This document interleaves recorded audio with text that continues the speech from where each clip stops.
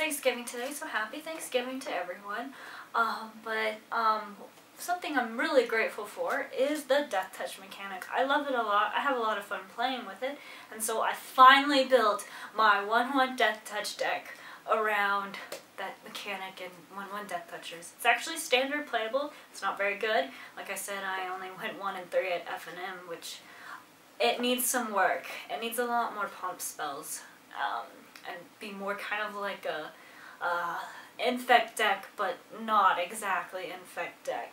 So I've got to make some changes to it, but this is what I ran on Friday night.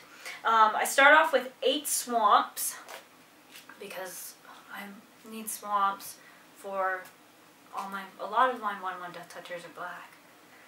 Most of them are black, except for the Sedge Scorpion, and then all the spells are green. So yes, 8 swamps. I also have 11 forests, so that's 19, and 1 tomb, Urgborg Tomb of Yamath, which makes everything swamp, so then you don't have to worry about it if you can get it out. I only have 1 because if you draw it and you only have 1 out, that really sucks. And I only have 1 copy, so I didn't want to have to go buy any more. So 20 lands in this deck because everything is pretty inexpensive, except for the couple of higher end stuff which are going to be taken out because they're just too expensive and I never get to that point. So that is the lands. For creatures, we have 4 copies of Ruthless Ripper. I love this card. It's 1 black mana. You can also put it down for 3 as a morph creature and then show a black card in your hand, and you can flip it over and it does 2 damage to target player. So target player loses 2 life. It's a 1/1 and it has Deathtouch. Because Deathtouch, like I said, all these creatures have Deathtouch. If they don't have Deathtouch, then I did something wrong. So 4 copies of that. I also include 4 copies of Typhoid Rats, 1/1 Deathtouch, Rat Horde that are infected and kill things when they touch people. Yay! I also include 4 copies of Farika's Tozen, 1/1 Deathtouch, 1 black mana. Yay, it's a snake. And another 1/1 Deathtouch, Sedge Scorpion, 1 green mana this time, 1/1 Deathtouch. Yeah, if you missed out on the title of this thing, we're doing Deathtouch. So all these creatures have Deathtouch. Yeah, except for 1. One of them does not have. Well, technically 3, but anyway, we'll get there. I also include 4 copies of Heir of the Wilds, 2 mana, 1 colorless, and green for a 2/2 Deathtouch. That's not a 1/1 Deathtouch, it's just 2/2. It also has Ferocious, which you're hardly ever going to trigger, because there's not many creatures with power 4 or greater. But if you do happen to get it out, you get to swing for 3/3 instead of a 2/2, which is nice. I like Heir of the Wilds a lot. I run it in my Teamer deck because it's like my favorite card ever right now. 2/2 Deathtouch. Alright, I also include 2 copies of Farika, God of Affliction, 3 mana, 1 colorless, 1 black, and a green for a 5/5 indestructible enchantment creature. That's not why I run her. I run her because if you pay 2 mana, a black, and a green, and exile a creature from a graveyard, so you could do your opponent's graveyard or your graveyard, you get a 1/1 Deathtouch enchantment snake. Yay for Deathtouch 1/1s! Yeah, it's a lot of fun, and this can actually take care of Bloodsoaked Champion, and I didn't realize that till today, but I didn't have it on the board, so it was okay. But it's nice, it's indestructible. You're hardly ever going to get up to the devotion, because each of those have, like, what, 1 devotion in them, and you have to have, like, a whole bunch of 1, 2, you'd have to have 5 creatures out on the board at once, and it's kind of hard to keep them, because they die easy. But 2 copies of that, because she makes snakes that have Deathtouch, and they're 1/1s. I also include 1 copy of Nylea, God of the Hunt, 4 mana, 3 colorless, and a green for a 6/6 indestructible creature, god, blah blah blah. I don't care about that. You can pump things for 4 mana, give it +2/+2 until end of turn. What I want her for is all other creatures you control getting trample. Now, trample in Deathtouch is a very, very interestingly awesome mechanic, because the way trample works is you have to deal the necessary damage to kill creature and then the rest tramples over.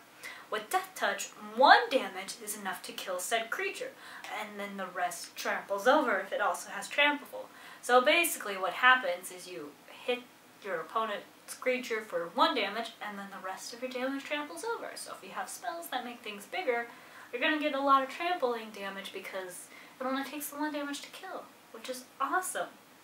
I really like that. That's why she's in there for trample. Nothing else, because most of the other stuff I don't have doesn't get trample. But oh well.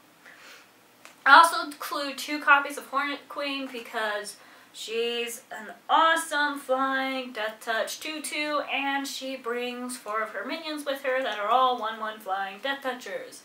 The only problem is she's 7 mana, 4 colorless and 3 green, and it's really hard to get to that point. Thinking of putting in Hornet's Nest instead because, yeah, it was impossible to get to 7 mana on all my games unless I flooded out, and then I didn't even have a card in my camp, which was sad.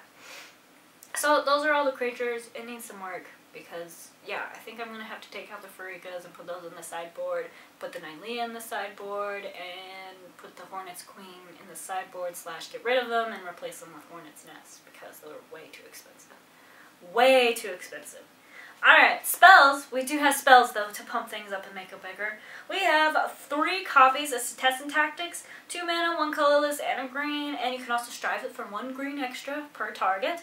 And until end of turn, any number of your target creatures get +1/+1 until end of turn, and they also they can be tapped and fight another creature. That's really awesome because whatever you fight is gonna die because all your creatures have Deathtouch. Yay! Yay for Deathtouch. It's awesome. Like I said, this deck needs work though, because what they need to get is First Strike and Deathtouch, and then they'll all have First Strike and not die. Because yeah, Deathtouch is an awesome mechanic. I'm really in love with it. I also include 3 copies of Awaken the Bear. It's 3 mana, 2 colorless, and a green for an instant, where target creature gets +3/+3 and gains trample until end of turn. So that's nice. I've got to use this to trample over for the regen, which quite a few times, because you only need the 1, and all my creatures are at least 1, so it was a lot of fun to play. Plus it has a bear on the art, and he's like, "Rawr!" And a Deathtouchy bear is kind of cool. Very cool. Alright, I also include 3 copies of this week's card of the week, Colossal Heroics. 3 mana, 2 colorless, and a green. You can also pay 2 extra, 1 colorless, and a green to strive, and target as many creatures as you can with as much mana as you have, and any number of target creatures gets +2/+2, and you get to untap them. So, you can attack with everything, save this, surprise your opponent who thinks, oh, you just tapped out all your Deathtouch creatures. Oh no, I didn't because I have Colossal Heroics. I'm going to make them all bigger and untap them because I'm a jerk. Yeah, it's a lot of fun to do. A lot of fun. I also include 4 copies of Roar of Challenge. It's 3 mana, 2 colorless, and a green for sorcery. All creatures able to block target creature this turn do so. And then it also has a ferocious mechanic, so if you have a creature 4 power or greater, your creature also gains indestructible until end of turn. So what this is supposed to be is there you have, you have a couple Deathtouchers, you throw down this on one of your Deathtouchers, target it with one of your Deathtouchers, and then your opponent has to throw all their creatures in front of it when you swing.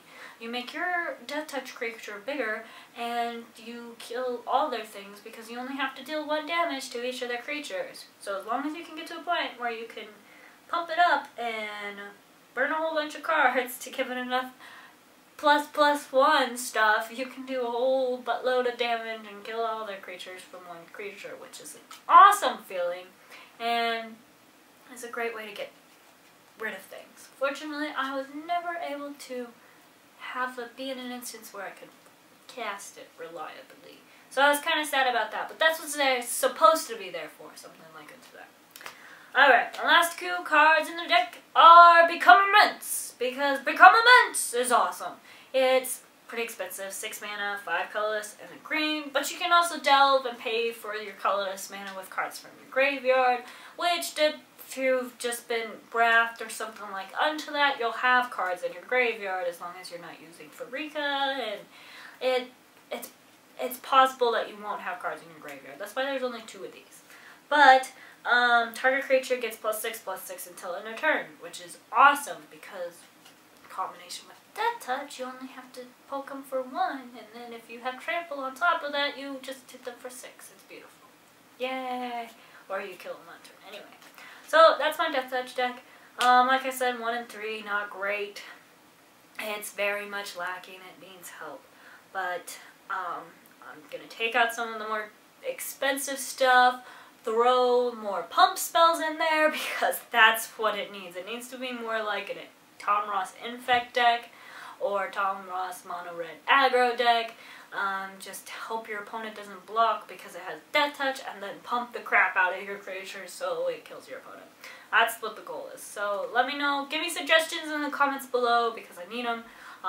Like this video and subscribe for more.